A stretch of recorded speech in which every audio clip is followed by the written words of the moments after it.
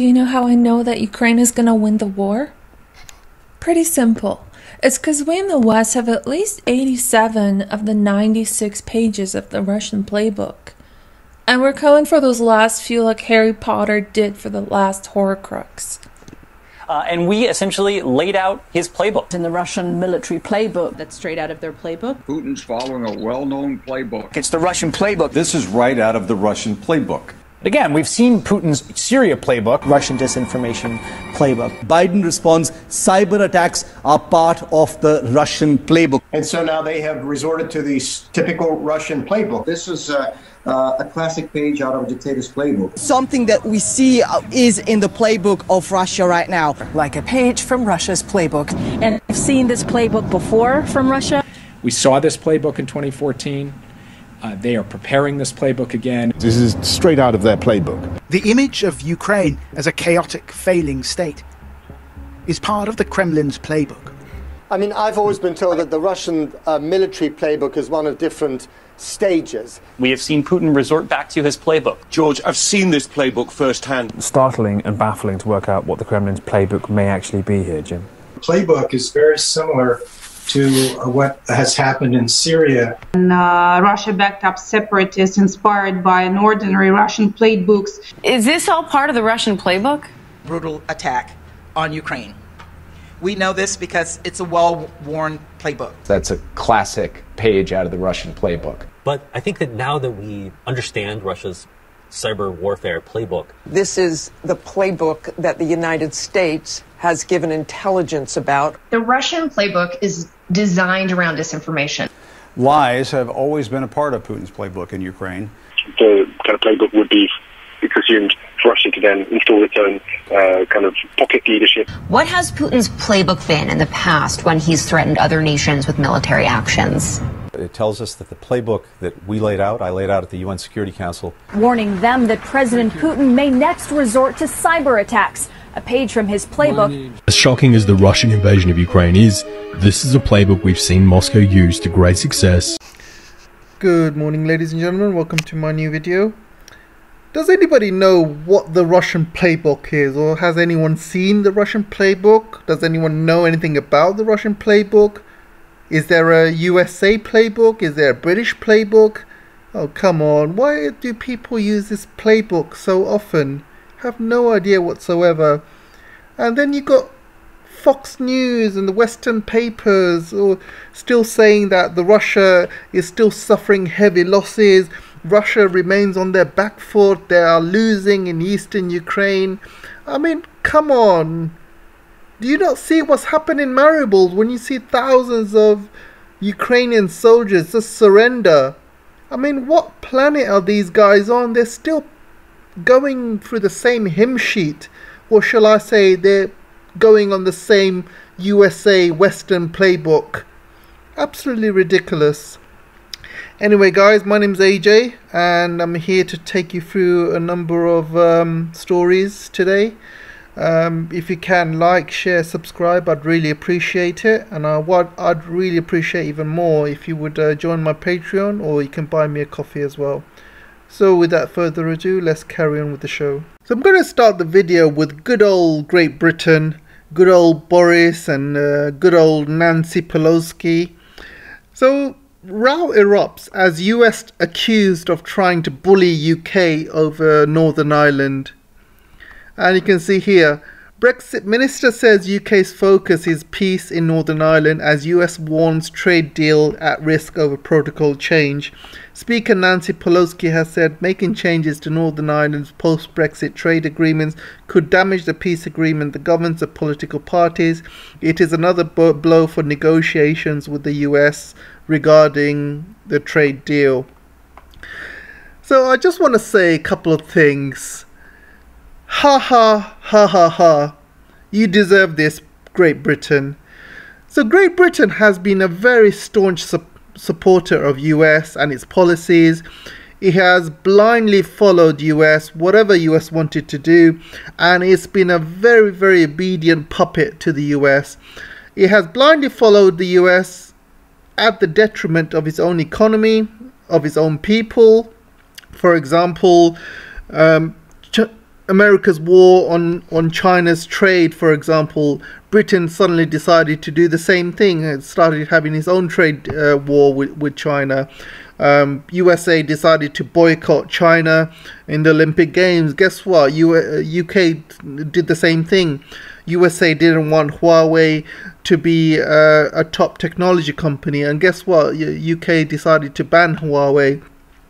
And then you got all of this stuff with Russia as well. Whatever US wanted to do, Britain has done very, very as an obedient slave. We're also talking about people like Assange being extradited to the US. Every single request that the US wanted, UK has done it with pretty much no fight whatsoever. And they were pretty much, yes sir, whatever you say, sir, you know, we will do anything for you, sir. And Britain has supported US in every single thing it did, not just now, but in the past as well. You're talking about the Iraq War. You know, Britain has literally never said no to the US. Never, as far, you know, as long as I can remember, never said no. And the only time Britain needed USA support, the only time, and guess what? USA says, you go ahead with this, and we're not going to have any trade deals with you. And I must say, you know, Britain deserves it. You know, nobody respects a puppet. Nobody respects a poodle. If you're going to go around, you know, walking around kissing people's asses, having a brown nose, nobody respects you. Not even the person you are brown nosing. They're not even going to respect you. You know, they have taken UK for granted over the years, and UK have been very, very naive and very stupid in following US's policies blindly as well. And I must say, they absolutely deserve it. Boris deserves it. The British Parliament, they all deserve it. And they're just sitting around in shock at the moment, not knowing what to do. They're like, oh my God, the USA is not supporting us, and you know, they're threatening us, they're bullying us, you know. Oh, it's just funny. As a wise person called Alex would say, this is clown world. This is exactly clown world. I just can't believe it. This is just so ridiculous, guys. Anyway, let's move on. There's a issue with Britain, and this is another way that Britain is trying to make money. There's something called the Greater London ULEZ, and what that means, it's an ultra low emission zone in London at the moment, and basically means if you've got an old car, basically you have to sell it and you need to buy a brand new car, and basically this is to cut emissions in London. The problem is, everybody that has an old car, they're poor. They can't afford to sell their old car and buy a new one or buy a newer one. They just can't afford it. The people that drive old cars, they're poor. If they could afford a newer car, they would have bought it by now. So basically, they are just targeting more and more poor people. Do you think they are targeting the rich people with this rule? No, rich people are not going to be affected, because the rich people will have newer cars. They'll have brand new cars, or cars that are a few years old. You know, they can afford it. It's the poor people that are going to be suffering. And again, this is another policy which will target the poor. And already people are suffering with a high cost of living, high cost of taxes, high oil and gas, high inflation, high cost of mortgage, high gas bills. You know, how can these poor people now, you're asking them to sell their old car and buy a newer car or a brand new car? It's impossible. It's absolutely ridiculous. What kind of people are running our government? I mean, seriously. I mean, look at this article. I mean, can you believe this shit? What kind of crap is going on here? I mean, these people should be running our country. You got MPs accused of, you got MPs watching porn when they should be at work. You know, in Parliament, in front of everyone, looking at porn. You got cocaine being found in the Houses of Parliament. You got that idiot Boris running around like a headless chicken. That guy Rishi is basically enjoying his private pool in his mansion, not having a care in the world about how British people are suffering. You got Priti Patel sending people to Rwanda, except Ukrainians. I mean, what the hell is going on with this country? Seriously, this is an absolute joke. This is like watching Benny Hill. This is a parody. I just can't believe it. I just can't believe how crap the UK Parliament has become. And I just don't see anybody out in the streets protesting this. I don't see enough people on YouTube talking about it. What the hell is going on here? The British people have been brainwashed. Brainwashed to the max. Anyway, let's carry on. Croatia is the latest NATO country to reportedly block Finland and Sweden membership. So as you know, Turkey has been very, very vocal in blocking Finland's and Sweden's NATO membership, and rightly so. I mean, you know, Turkey is being very, very clever, it's been very shrewd, and Erdogan has already said what he wants from Sweden, what he wants from Finland. They want them to kick out these PKK terrorists that Turkey calls them, get rid of them, extradite them. They also want a lot of money as well, and because you can see Turkey's inflation, you know, is having serious issues. And why shouldn't he? Obviously, you know, he should be, you know, shrewd and clever enough to want this. And I'm sure he's going to be wanting a lot of money. He's going to be wanting a lot of help with the inflation in Turkey. And you know, Turkey is suffering at the moment, especially with high inflation. So he's going to want a lot of concessions out of the West, and the West is going to give it. Because if you think about it, if Sweden and Finland cannot get into NATO because of Turkey, it would be not just embarrassing for Sweden and Finland. It's going to be embarrassing for the West. It's going to be embarrassing for NATO. It's going to be embarrassing for the US. A little country called Turkey, who's having serious issues in its economy, can block something like that. Obviously, Turkey is not a small country, but to the West, Turkey is very small and insignificant. So now Croatia has finally coming out and saying we're also going to block this unless you give us concessions as well. And I can see more countries coming out asking for this as well, because this is a time, if you are clever, and none of these European ministers are very clever. I mean, you got Ursula and Michelle. Michelle is a girl's name, by the way. I don't know why it's called Michelle. I know it's you spell it as Michael, but you know, they call it Michelle. But you have all of these EU leaders who are basically blindly following the US, blindly following NATO, blindly following Ursula, with no brain whatsoever. You know, they have no reverse gear, as some clever guys on YouTube would say. They have no reverse gear, and it's absolutely hideous how these people run their own countries. And at least some of these people in some EU countries are starting to stand up and saying, oh, hang on a second, we can ask for concessions and ask for anything we want. And Turkey can ask for anything it wants. Turkey can ask for 100 billion, or, you know, Finland, Sweden will have to give it, because there's no turning back for them. You know, they've basically burned their bridges with Russia, and there is no turning back for Sweden or Finland, and they have to join NATO at all costs.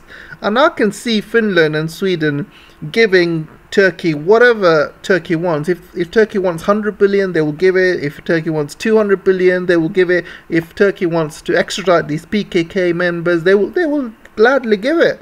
Democracy goes out the window when it comes to stuff like this. You know, democracy will totally go out the window. And I can see Sweden and Finland going, oh, okay, you guys, PKK guys, go on, off to Turkey. We don't give a shit about you anymore. And PKK guys, what about democracy? And you said you will stand by us. And you said, what? You know, you said you will give us safe haven.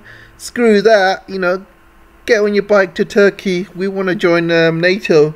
You know, democracy goes out the window when it comes to stuff like this, and it must be really, really embarrassing if you're Swedish or if you're Finnish, especially watching these inept leaders blindly following the West and going into NATO without even going through a referendum. I mean, it must be so embarrassing if you're Finnish. But don't worry, I live in UK and I have an even more embarrassing government, so don't worry about me insulting your government. Anyway, next one. G7 countries to provide 19.8 billion in economic aid to Ukraine.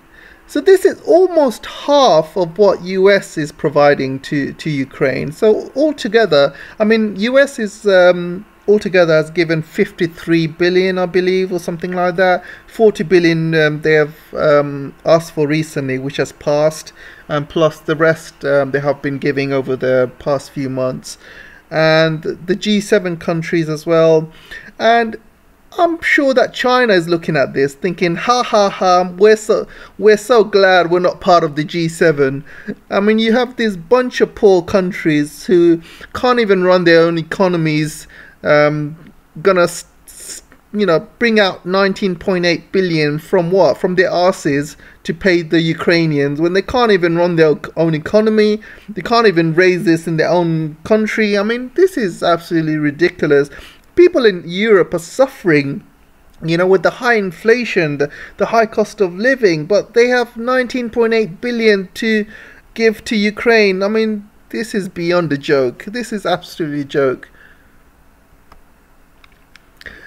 So I talked about this before, and I said that that the Azov militants had surrendered.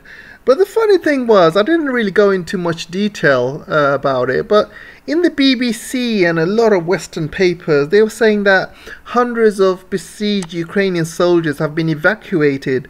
So they were talking about soldiers being evacuated, over the past few weeks, saying they're going to be evacuated to a third country, and they're going to be liberated. These guys are heroes, etc. These guys are no heroes. I mean, they've just been stuck in a hole for the past few months. How would you call that a hero? If you're fighting in a war, right, and your soldiers are hiding in a hole while you're doing all of the fighting, how would you call that being a hero? You're just hiding inside a hole, not doing anything. I mean, the fact that these guys have surrendered and not evacuated, I mean, you can see the words they've used, evacuated, when clearly these guys are surrendering. I mean, they're making it sound like Ukraine is winning and these guys are heroes, they've been evacuated to another country, they're going to live like kings. It's nothing like that. They're surrendering. And they're going to be in prison for a long time. Do you really think Russia's going to, let out any Azov militants out in the streets? No way! So Russia halts gas supplies to Finland. And this might be a coincidence or it might not. But Finland have said that they're not going to pay gas in rubles. So Russia has cut them off. This is not related to NATO, them joining NATO, wanting to join NATO, because they, along with Bulgaria and Poland, refuse to pay gas in rubles. So this is why they've been cut off. I just do not understand why Finland is causing its own suicide by going along with the West and taking sides. They have a huge border with Russia.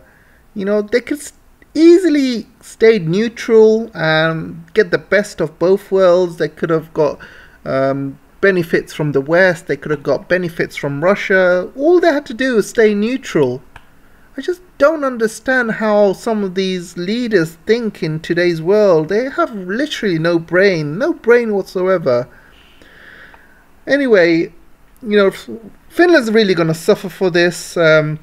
If Russia halts gas supplies to Finland, Finland will have to get more from Norway, and Norway will have less to give to the rest of Europe as well. So this is going to cause huge economic issues to Finland in the future, also to Sweden as well. and mainly the rest of Europe, because these European leaders, we're talking about van der Leyen as well, and other people, Michel, they're completely obsessed with Russia, completely obsessed. They're not even thinking about their own people, their own economy. All they want to do is hurt Russia, and all they want to do is hurt Russia via Ukraine. You just have to go to the Twitter page of Ursula. You can see she has Ukrainian flags everywhere. You know, you can tell this woman is completely obsessed with Ukraine, completely obsessed with Russia. And this decision she makes is not going to be for the good of Europe. It's not going to be for the good of the people. It's going to be for the good of Ukraine. And that's what she's doing. And that's what most of the EU members are doing also. They're just pandering to Ukrainian people. And it's really sad to see. You know, the first rule as a leader, you need to look after your own people, your own country first, put your own interests first. But no, she's doing it to put Ukrainians' interests first. And I can see German industry going down. German businesses will go down because of the high cost of gas, high cost of oil. You know, they're not going to be competitive anymore. And this is going to cause huge issues, not just to Germany, but to the rest of Europe, Finland and Sweden as well. You know, very, very good industries basically pay for a lot of public services like healthcare, education. You know, that money is going to be going down as well if industries go down. And if German people have to pay more for services, for inflation, for goods, you know, there's going to come a time when they can't afford to pay for bills or gas bills. I mean, UK is coming to this point right now. I mean, people right now are barely can survive, you know, living with the high energy costs, high cost of living. And in October, when the gas bills go up by another 54%, that's when UK people are really, really going to suffer, because October is going to be, you know, we're going to be coming up to winter. Things are going to be starting to get cold, and UK, along with the rest of Europe, will really, really suffer then. And I can see, you know, people who can't afford, you know, these are working class people, middle class people who have got real jobs. They won't be able to pay off their mortgages. They won't be able to pay off their rent or have enough money for food, because their money is going to be worthless because of the inflation. It's going to be worthless. Whatever money they make out of their jobs is just not going to be enough to pay for the bills, to pay for mortgages, to pay for gas, or pay for food. It's just not going to be enough. And with the wheat shortages and food shortages, if this carries on and there's not enough food in Europe, you will see people rioting in the streets. You know, Europe will suffer fires and riots, you know, for weeks and weeks. You will see something very similar to the Arab Spring, very similar. And Europe has pretty much had it easy over the years. You know, they've basically, there was no issues with Europe. They were making a lot of money. You know, it's been Europe has been relatively at peace all these years.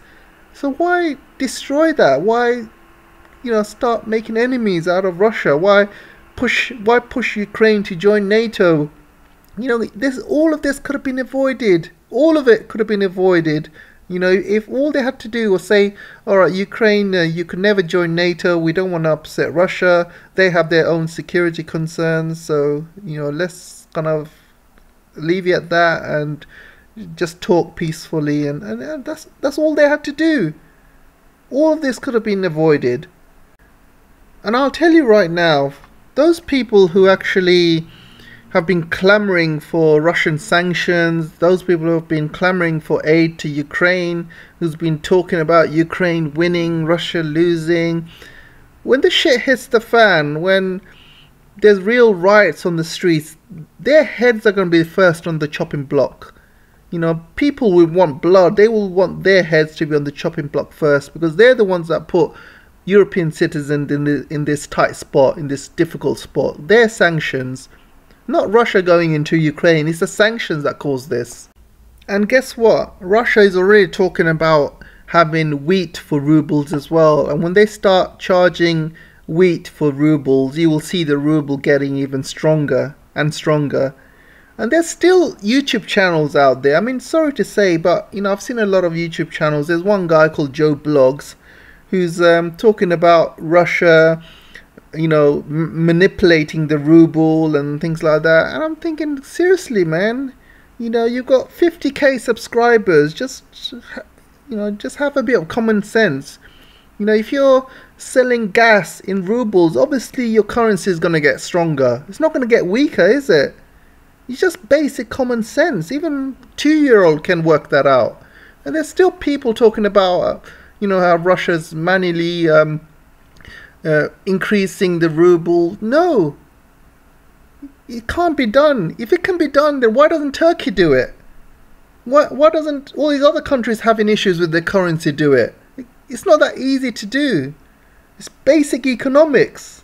If you can easily do that to your currency, then every country would do that. I mean, seriously, sort it out, guys. Just sort it out. Anyway, China eyes cheap Russian energy. So all of this oil that the Europeans are talking about sanctioning and, you know, blocking from Russia, well, guess what? Russia doesn't need you. It's going to go all the way to China, and China will happily buy it. Then you got India will happily buy it. I mean, you just have to look at the population of China and population of India. 1.4 billion in China, 1.4 billion or 1.3 billion in India. You know, they have enough market there to sell their oil and gas. You know, and look at the population compared to Europe. It's nothing. You know, the world is moving east, guys. You have countries like Indonesia, Malaysia, Vietnam, Cambodia, Laos. These economies are going to be rising over the next few years. You know, this is where the biggest rises in economy are at the moment. The GDP growth in those countries are much higher than what's there in Europe. So that's the growth market at the moment. And when you have growth in those countries, they will need oil, they will need gas. Because when your country is growing, your industry grows. And you will need more energy, you will need more oil, you will need more gas. You know, it's basic economics. You know, so Russia will be happily to sell energy to the east. They don't need Europe anymore. It's ridiculous how these Europeans think. They just have no brains whatsoever, no brains. China boosts energy imports from Russia. Again, China, you can see purchases of oil, gas and coal soared 75% in April. So that's a lot, and that's just going to keep going up. You know, China is a winner in this. While Europeans and Americans are talking about sanctioning Russia, China is quietly buying Russian oil and gas and, you know, and coal, and Russia's like, yeah, sure, here it is. You know what, you guys are our friends, so we'll give it to you as a discount. So China's laughing. China's not going to be affected. It's the Europeans that are going to be affected. US stocks suffer longest losing streak since the Great Depression. And you can see a lot of stocks are going down now. The stock market is not doing very well due to the high energy costs. And things are going to get even worse, guys. As you know, the US has increased the interest rate. So a lot of these businesses who have been running their businesses on debt, and a lot of US businesses have been doing that. And this is US way of life. They love debt. They love buying debt. So US has been having it easy over the years with very, very low interest rates. And suddenly the Fed has just increased the interest rates. And guess what? Your costs every month has just suddenly got higher. Because all of these loans that you've been taking with very, very small interest, suddenly you have to pay thousands or millions even, depending on the loan amount. And suddenly you think, oh crap, what do we do now?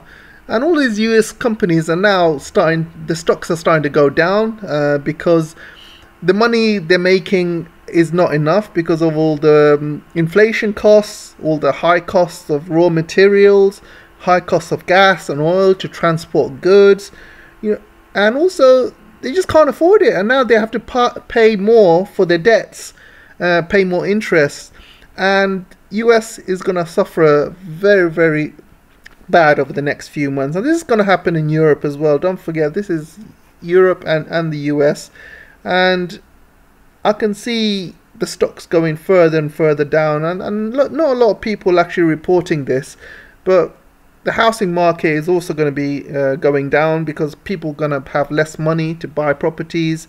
A lot of people will default on their properties because they can't afford it, because they can't afford the mortgages, they can't afford to pay rent or the mortgage. So a lot of people over the next few months will be losing a lot of their properties, and you will see a huge property crash as well as a stock market crash as well if this continues over the next few months. And I would say probably early as August or September, US will go into recession. They are halfway through recession at the moment. As you know, the last quarter they had a negative GDP growth.